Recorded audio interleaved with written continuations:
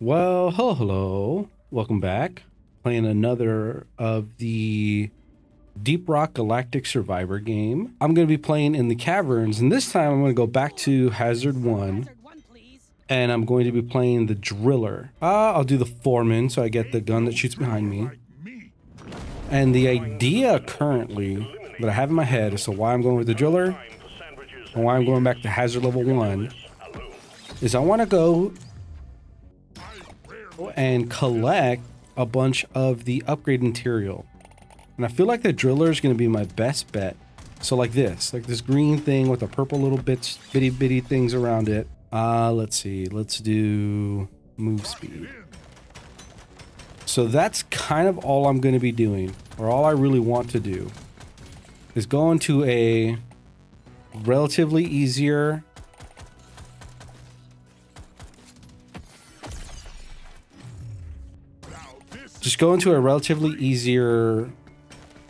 mode so that I can go and collect. Well, let me go get that flower.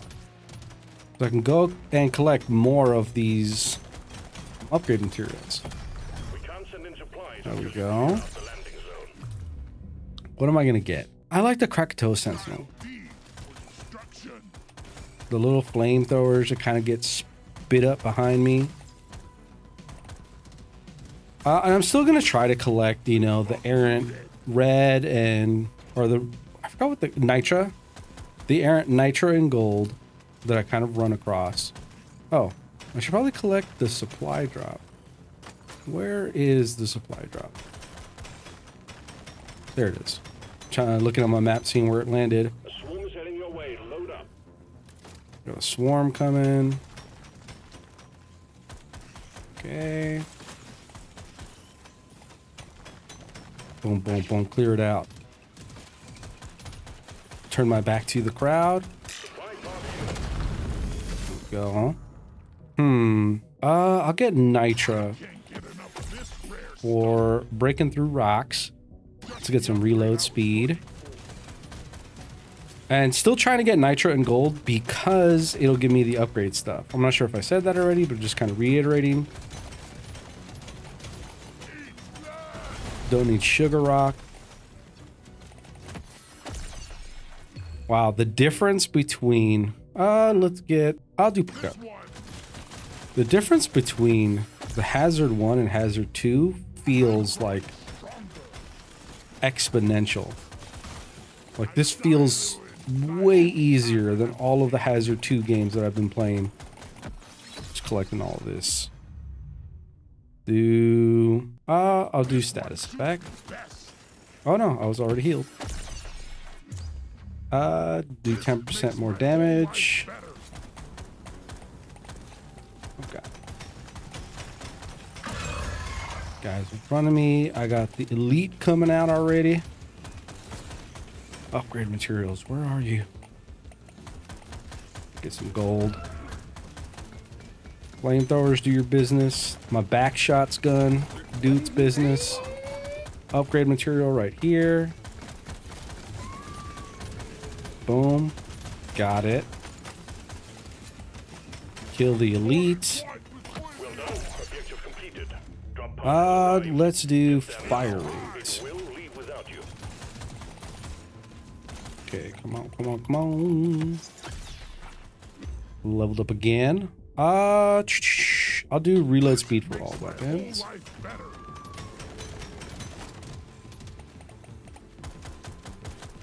Look at that gold, 102. Stage 1 cleared.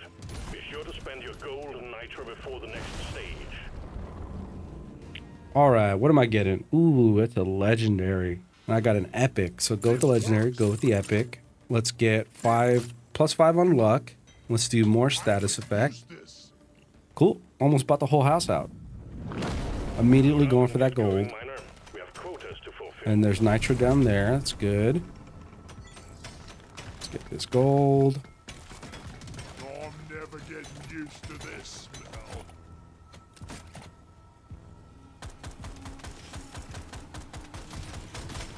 But you know, this is just, I'm having fun with the game. It's like, hey, you know, I want want to spend like 10, 20 minutes just doing a thing every once in a while, just kind of pick the game back up, do a little run, make a little bit of progress, grab a little bit of upgrade material, kind of, even if you like fail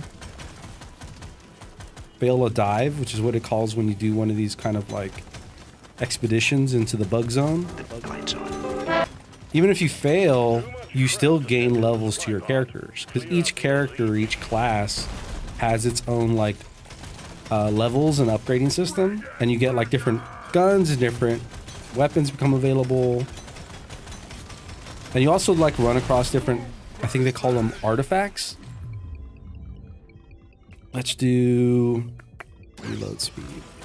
So you run across different, like you run across different artifacts that then become available in your next runs. So like even failed, let's go. Do I get more gold or do I get more critical for having more nitra? I'll get more gold. So yeah, even failed runs, let's get pickup radius. Even failed runs, like it all progresses. Kind of, I mean, I think that's like any, I mean, I'm pretty sure this is considered like a roguelite, right? Like it's a Vampire Survivor, I think it's like an offshoot of roguelike. Maybe, I don't know. I really don't know a lot about like the genres and subgenres and how you call things what. Let's go with I like the wave clicker. But yeah, you know, even in failure, you still get some bit of progress. And even collecting all of these upgrade materials, like it doesn't go away. Like they stay in your personal like collection or your personal inventory or your stash, where you get to then continue to upgrade your character and have better and better goes. It's very difficult to try to concentrate on what I'm doing as a player and also talk to an audience.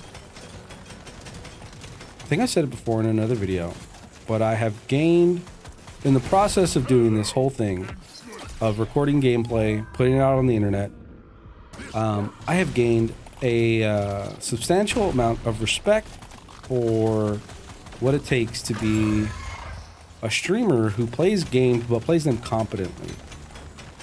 Like if you're just fucking around and finding out and you're just like kind of like what I'm doing, which is just I'm just kind of playing a game. I'm not really caring about whether or not I'm totally successful or trying to make all of the right calls. I'm not really concentrating too much on that. Ooh, let's get some more fire.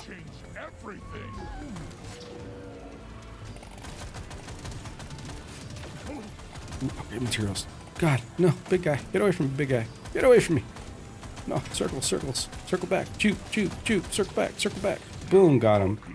Get upgrade material. And where is the drop pod? Let's cut through here. Get some nitro and gold. Let's get 2 weapons get affected. You can see here in the arrows, 2 weapons get affected by that one. I'll do that.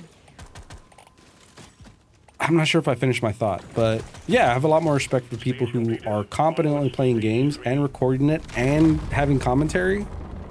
Like, man, it's such a like, it feels like it takes so many different parts of your brain to like focus and switch between all those different things. I'll do critical chance. Let me re-roll. Let me get increase the effects. Do reload speed, fire rate. These are nice if you want to like specifically shoot for one of these bigger upgrades, but because they don't actually add anything to your weapon, I don't often use them. And this is great, but I just didn't have the gold for it.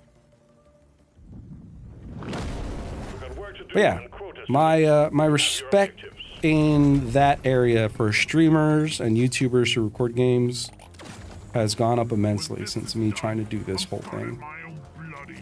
Also editors. Like I edit all my videos and like you know, 2 hours of recording becomes, you know, granted I'm not a proficient editor. I'm learning how to edit because of this whole process. Trying to do this whole putting videos out on YouTube has made me well, part of that goal was to how to learn to become a competent editor. But an hour, 2 hours of recording, well, actually, for the most part, I only record about an hour of gameplay for, at least for Timberborn, and for this game is like even less than that. But that limited amount of time is like 4 times that amount of time for me to edit. A 20-minute video that goes on YouTube takes me about 4 to 6 hours, if not a little longer, to like fully edit and to add little things here and there to, you know, and I don't even feel like I spend that much time to like where I kind of crisp up stuff and I add effects and little things here and there that I want to add. I have like an unfinished, you know, the classic YouTuber, you know, please comment, like, subscribe, and all that jazz. The classic YouTuber bit. I didn't really want to make that a thing that I say. I was like, oh, let me animate it. I want to have a little animated piece, and because most of my videos are Timberborn, I started doing it in the style of a beaver coming on screen and having this little animation where it's, you know, it's saying, it doesn't say, it just kind of displays, you know, the like and subscribe thing. And I have that like partially laid out, but it's nowhere near finished. It's trying to make sure that I have everything else in my life done and trying to then use the spare time to go and do these videos and to do the editing. When I want to do that animation, I have other animations I want to do. I have some 3D animations that I really want to work on. Let's get damage. I have some 3D animations that I really work on. Let's go. I'm gonna go all flame. Let's get the crisper. But I have like 3D animations that I want to work on that like, it's all back burner stuff right now. And like, I want to be able to kind of like get a little bit ahead in some of these videos and some of these edits and some of these recordings to be able to like, oh, be able to like put that stuff up and to add a little bit more polish to some videos and add some, you know, some cool things here and there. It's just hard, man. It takes a lot of time. Okay. Mactera. Let's go, dude. I'm gonna fucking squash you. Let's get the supply rally. Boom. Get squished, bud. Let's do more nitra. Oh, I'm gonna go collect all that XP. I'm not fast enough. Let's do more damage.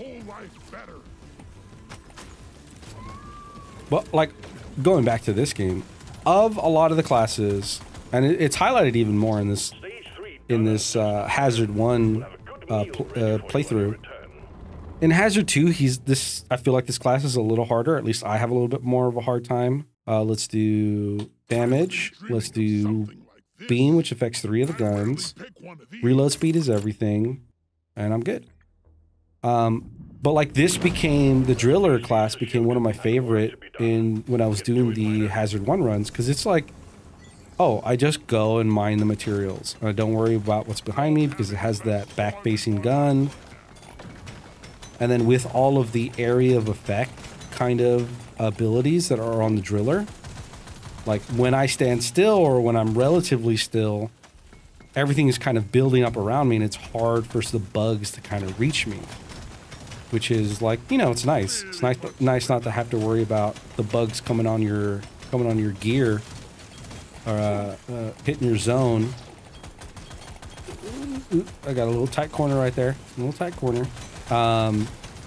So like when I first made the step to going into the Hazard 2 games, I was like, oh, I'm going driller.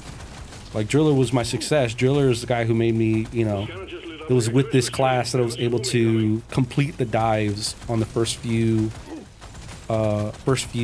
levels and maps.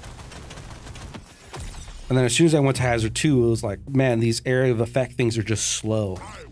And it took me a while to kind of progress them to where they're doing a decent amount of damage and like killing these bugs with any kind of relative ease and quickness. So then I stopped using the driller for the Hazard 2 stuff, and I started going to some of the other classes But now I'm remembering, you know, I'm remembering the power that this class has at even the one hazard level lower. And like I mentioned earlier, hazard 1 to hazard 2, God, that is it feels like such a steep arc, or such a steep climb in difficulty. Come on, get it, boom. Oh God, am I gonna trap myself right now? Come on. Supply pod's not out yet. Oh God, everything's above me. Everything's above me. God, get, come on, make a round. Boom. Made it around. Supply pod's over there. Cut through here. Let's do more damage on the flamethrower. Or the little flame turrets. All that XP. Clear this out. Let's do more damage on the flamethrower again. Blow him up. Oh my lord. Oh lord. Let's do armor, because I feel like I'm gonna need it. I'll do weapon range, that's great. Let's do reload speed. I'm getting so much XP right here. Boom. Okay. Oh God. Let's do fire ring when I take damage. More damage. Oh man, that was a real tight one. More damage.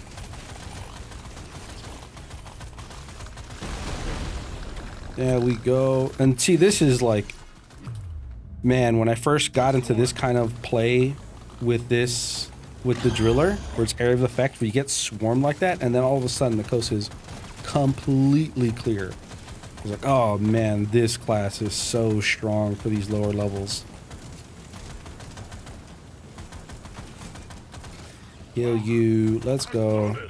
And I didn't collect a little bonus, little mushies. Any more upgrade material? No. Excellent work, Miner. Stage complete. Onwards to stage 5. On to the final level. Ooh, that would've been cool. Let's do damage and get the upgrade. Let's do, I'll do just the balanced overclock. And I'll do more damage on beams. Let me re-roll. I'll get reload speed, more damage. I feel like I have 25 nitro left. I feel like I can get one more nitro upgrade. Ooh, 25 damage, or the rare 25% damage, and I'll do that. All right, I think that should be everything. I don't think I'm going to be able to get anything else. Cool, and now I'm at the boss level, so I got to go hunt some eggs. Okay, let's go. Let's go egg hunting. Egg hunting and upgrade material hunting. There we go, 2 eggs in that corner. Oh God, a little fast and loose with it. Upgrade material, boom. Let's cook this egg. I want it hard boiled. Cook it up, boom. Get the boss out. Chew through here. Get to this egg. Flambéed egg. Oh God, oh God, oh God, oh God, oh God. I got, okay. I shouldn't play around too much, okay. Let's do reload speed. Okay. Oh God, oh God. I'm really getting a little brazy with it right now. Okay. Let's do here. And I need one more egg. Up in the top bar, you can kind of see the amount of eggs that are left on the map. Ooh, he's right down here. Cook him up, cook him up. Let's get this nitra. Although I don't really need the nitra. I could use it for the XP, but you're kind of done with shopping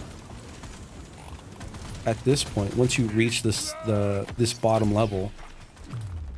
Let's do 15 damage, and let's do what overclock? Increase the lifetime of the beam. I'd rather do that. Let's do lifetime of the beam. Let me stick around for the supply drop. Let me look. Oh God. I didn't see that guy. I don't know where I was looking at my screen, but I wasn't looking at that. No, why am I hunting nitro? I need to get upgrade material. Come on, supply drop. Where are you going? Can't land the supply Up there. pod. Impact zone is cluttered. Get it fixed. Clear this out.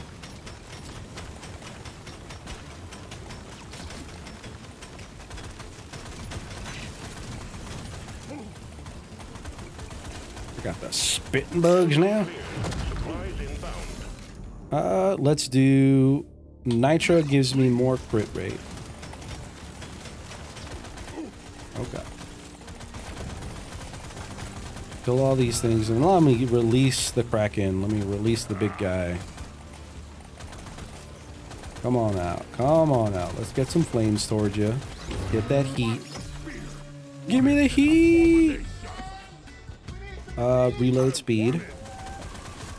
Gotta watch for this guy's big jumps. Where are the big jumps? There you go. Cut the corner. Cook them up, cook them up. Big jumps.